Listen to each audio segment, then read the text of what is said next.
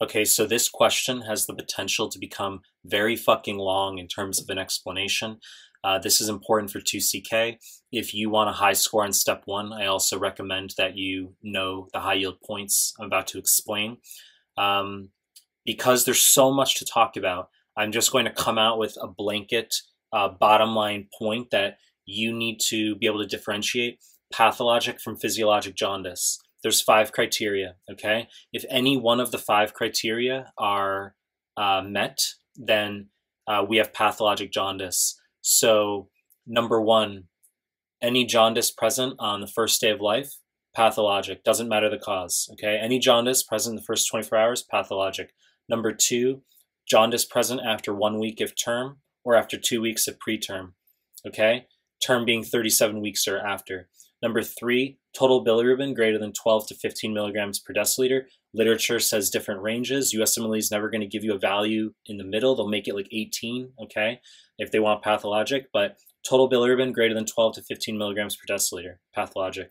Number 4, conjugated bilirubin, or direct bilirubin, greater than 10% of total, even if total is under 12 to 15.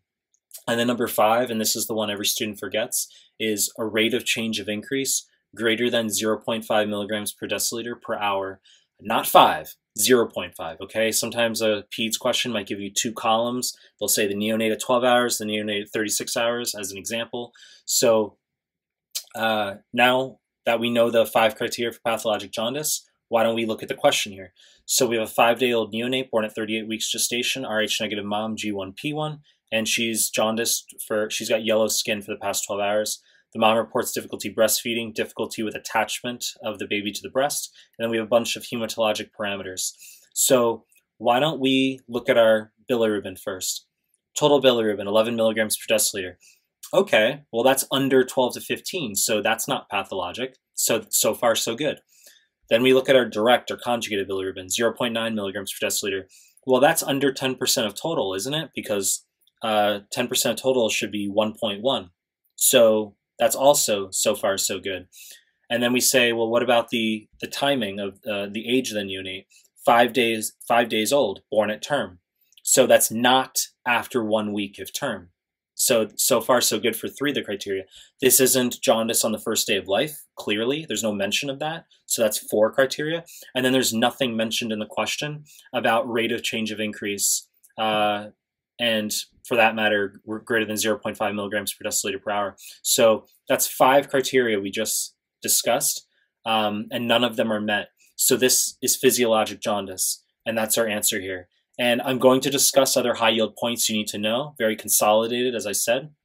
But just as one example, this is what 2CK will do, is they'll give you, it's like, oh, wow, kid has difficulty breastfeeding. There's decreased attachment, poor attachment. It's like, it must be breastfeeding jaundice. It's not fucking breastfeeding jaundice. This is physiologic jaundice because we just went through the criteria, okay? It's not hard, but this is what you've got to do for 2CK.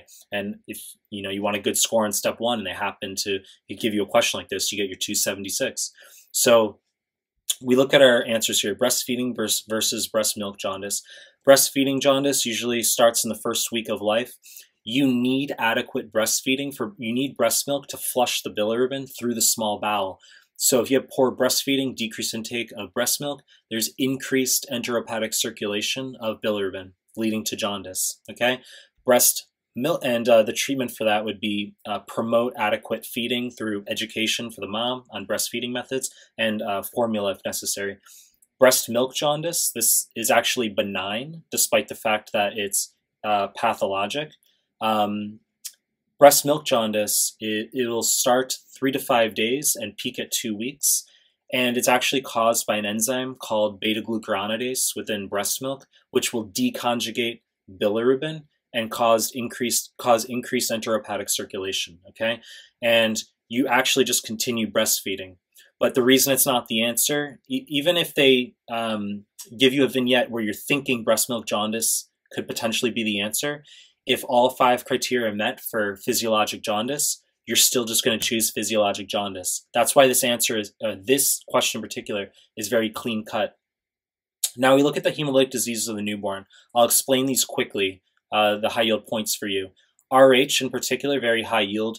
you're going to have a second pregnancy or later. You clearly have a first pregnancy here, so making it impossible as an answer. But you're going to have a second pregnancy or later. It's because you're going to have an Rh negative mom, you're going to have an Rh positive fetus in the first pregnancy where there's inadvertent mixing of the circulations for whatever reason, and the mom's going to develop IgG antibodies against Rh antigen that in a subsequent pregnancy will cross the placenta and attack the fetal RBCs, okay? So RhoGAM, it's important to give if you have an Rh negative mom, but this will only occur in a second pregnancy or later.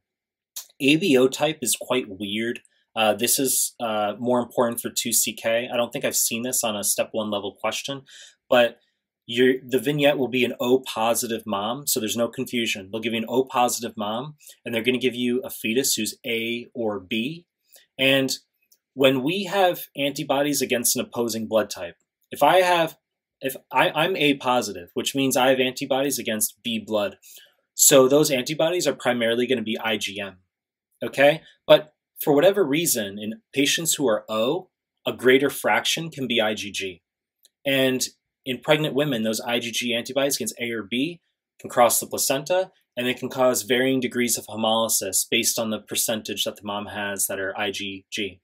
As I said, they will give you, if they want ABO type, they'll give you a first pregnancy. They'll say the mom's O positive, and they'll tell you the fetus is A or B based on fetal cord sampling or however they determine that.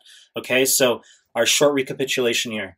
Our 5 criteria for pathologic jaundice, you have any one of the 5, you're pathologic. Number 1, we said total bilirubin greater than 12 to 15 milligrams per deciliter.